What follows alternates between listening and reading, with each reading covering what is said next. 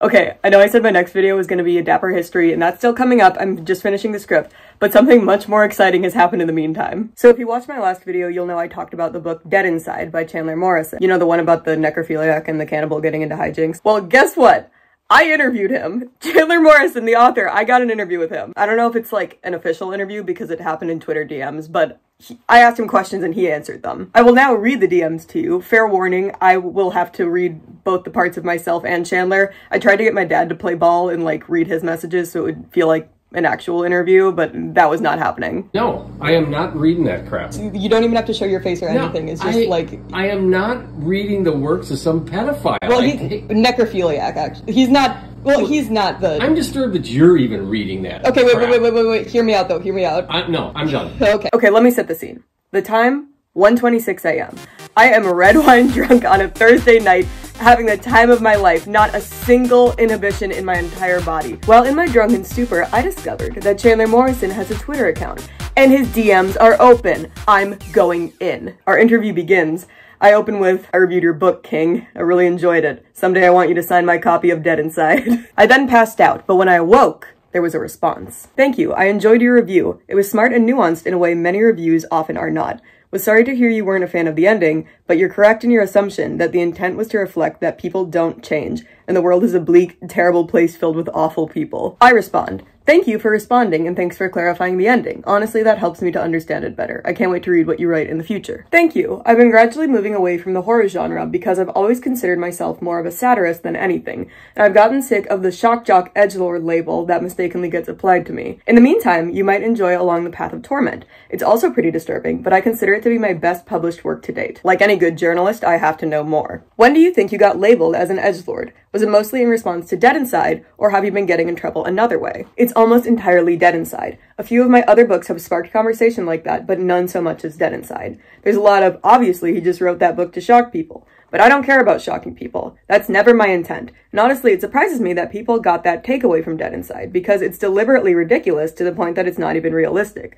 It's supposed to be so absurd that you kind of laugh at it. I was really making fun of movies like a Serbian film, not trying to emulate them. And so it always sort of baffles me that so many people take it seriously enough to be shocked by it. Okay, that's actually interesting, because I read it as a comedy, and that's why I think I enjoyed it so much. I laughed out loud multiple times reading it because of the absurdity.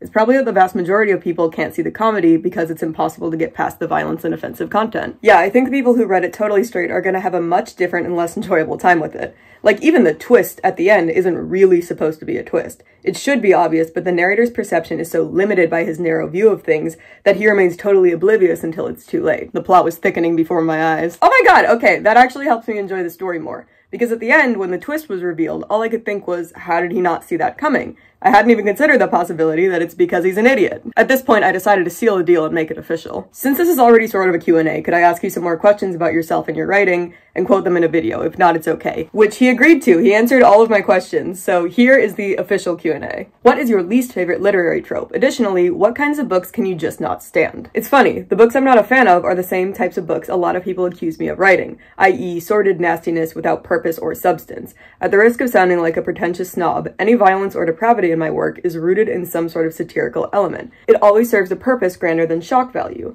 That's not to say that there's anything wrong with those kinds of books. Plenty of people love them, but they just don't interest me. Shock typically fades as quickly as it's aroused. It's an extremely temporary sensation. I'm interested in art that goes deeper than that and leaves people with something permanent. Do you have any advice for other independent authors? Style and voice are everything. The market is completely oversaturated with content. It seems like everyone's written a book and you're not going to be too hard-pressed to find someone who's willing to publish it. What makes an author stand out is having a unique, idiosyncratic voice that's easily recognizable from one book to the next.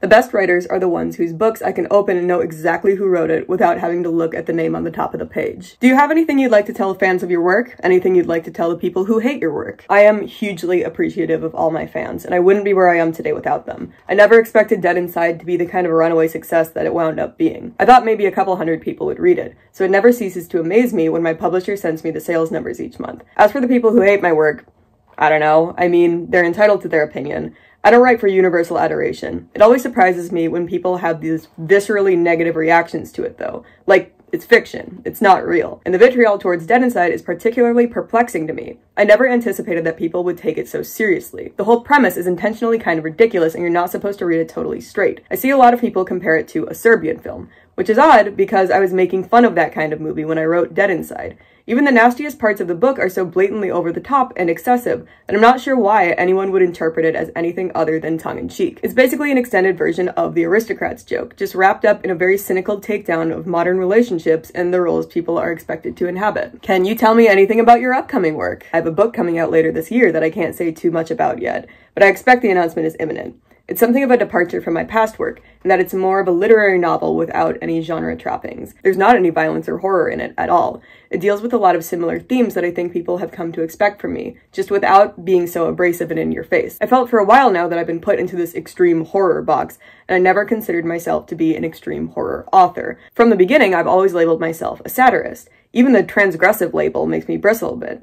But because of my reputation, I've, to varying degrees, been playing into those labels with each book, simply because I felt like that was what's expected of me. With this new book, though, I set out to write what I wanted to write. Expectations be damned. I think the finished product will ultimately please most of my current fan base, even if it's different from what they're used to seeing from me, at least in terms of content, while also appealing to certain subsets of readers who might have steered clear of my past work. What's your opinion of spoilers? Do they ruin a story, or are people being overdramatic about it? I ask this question only because I have very strong feelings about spoilers. This shit matters to me. Personally, I don't care about spoilers all that much. For me, the story is the least interesting aspect of any narrative work. Style, mood, atmosphere, voice, that's what's interesting to me. The story is just something to move your characters from one scene to the next. I think if the strength of your work hinges upon some kind of plot reveal, then the work really isn't that strong to begin with. But that's just me. I know a lot of people disagree with that. And for many, story is everything. It's what you're looking for when you pick up a book or turn on a movie. So I understand why spoilers are such a hot button issue for so many. But to me, it's a non-issue. Could you recommend any other independent authors that you think deserve more exposure? Oh, there's so many. Autumn Christian, Gabriel Hart, Elizabeth Victoria Aldrich, HLR, Lindsay Lerman, Regina Watts, Hacic-Vlahovic, Tex Gresham, Andersen Prunty, C.V. Hunt, Lucas Mangum, Stephen J. Golds, Ryan Harding, Nicole Eigener, Wes Southard, Max Booth III, Wile E. Jana Surkova, just to name a few. I'm sure I'm forgetting someone. And that's really where the official interview ended. I just want to say a huge thank you to Chandler Morrison. He didn't have to answer any of my questions at all, and he was very polite and understanding about it. And I'm looking forward to reading his other works and the works of these other independent authors that you will see on the screen here. And I want to thank you all so much for watching. New Dapper history coming soon. Subscribe if you want to, don't if you don't. Who gives a fuck? Go read a book. They're totally nude. They're totally naked. Come on.